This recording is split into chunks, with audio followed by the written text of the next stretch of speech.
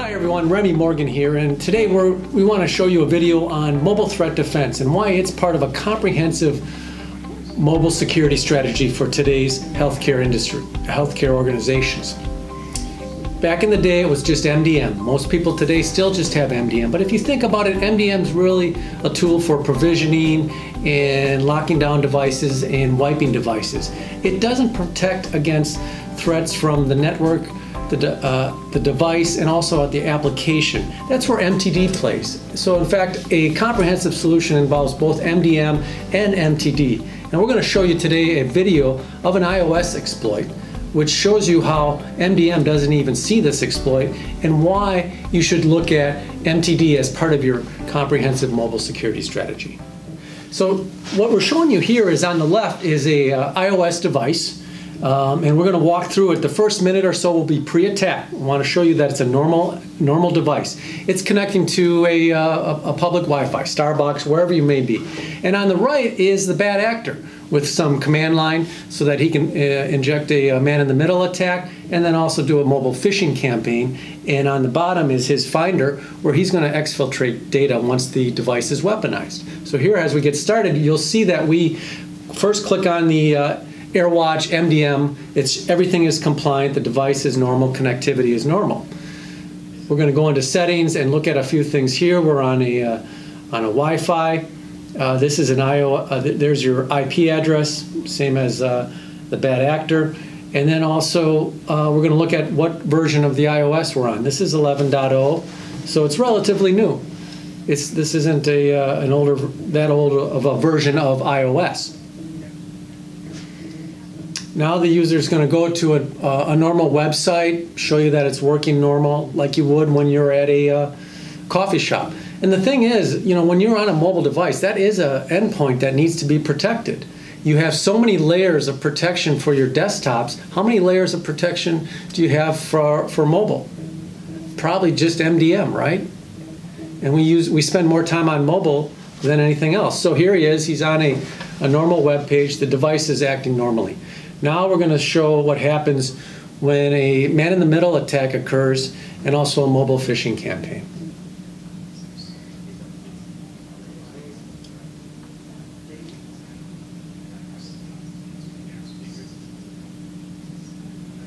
And the user is going back to his web page, but this time he's going to get redirected. And he may or may not notice because we're so used to just working on a smaller screen. His security guard is probably down because he's out in a public place. And here comes a application that's pushed out, which is mobile phishing. And if this was a real attack, we could make that look very, very clear, that icon, very realistic. And since we're so used to tapping things on mobile, we're just going to start tapping. We're not looking at it as closely as we would if we were at our office, things like that. And once you start tapping through it, that app is loaded on and the device becomes rooted. And so the user, or the bad actor, excuse me, has full access to that device. And we're going to go through some samples of what the bad actor can do now on that device. And so the device is weaponized now. It's fully rooted. And what does that mean? Well, you'll see here in a moment some of the things that this hacker can use now on the device to his advantage. It's all listed there. We'll go through a few examples. First, we're going to take a picture. So, you know, what if this phone is at some secure place in your facility and you don't want a photo? He can snap a photo, download it, and get it onto his Finder, his local Mac. That's scary. Next, we're going to go into the keychain and look at all the SSIDs and plain text of all the passwords. So now he has access to all those SSIDs and the passwords. That's something you don't have unless the device is rooted. Think about the implications of having that information in the wrong hands. Now he's going to record an audio. Perhaps a C-level person's phone is rooted and they start recording and playing audio and downloading it to his local Mac of confidential meetings. The device is weaponized. This is where mobile threat defense comes in to protect against these types of information. He's also pulled up all the contacts now, and he has information to that. Now he's going to send out an email to a coworker saying, hey, I'm this person. This is not spoofed email. This is email from this device. So why would I not think of following through to my superior and sending him confidential, sensitive documents, attachments that he will then have access to and download to his local Mac again? Perhaps it's a large merger acquisition deal that's going through for a large healthcare system. Think about the implications there, again, for the business. These are things that are happening more and more. And again, how many layers of protection do you have on your mobile device today to protect against this? And compare that to what you're using for your PCs, which are behind a network that you own and know, and the devices are domain joined, and you have multiple layers of protection. These are out in the wild.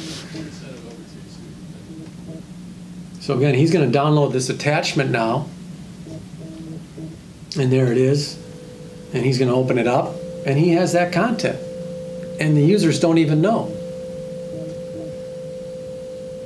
And the scary thing is, mobile device management, MDM, does not protect against these types of attacks. He's going to go to the MDM icon here in a moment and show you that everything is normal from an MDM perspective. That's where MTD, Mobile Threat Defense, comes in to protect these types of threats on the network, the device, and applications. So you may be asking yourself, I have MDM. Why would I need something like this? Like Remy said before, MDM was never really meant to do this type of checking against malware and other security threats. MDM's job is more administrative, where MDM is going to push your apps, push your policies over the air, give you some control and management of that, but it's not going to check, hey, is there malware? Is this app full of malware on this device? Is this app pinging some other server in China and remoting home back? So this is the importance of why we need a mobile threat detection. And how this works with your existing MDM is, if an MTD realizes that there's something going on the device that's not correct, it's going to talk to your MDM, and what the MTD is going to say, hey MDM, something's wrong on here, take action, and that MDM is going to revoke access or quarantine that device until that threat is remedied. So it's important to have a foundation of MDM, but it's very important right now in the industry that we need these type of threat detections solutions on our mobile devices. Thanks for listening.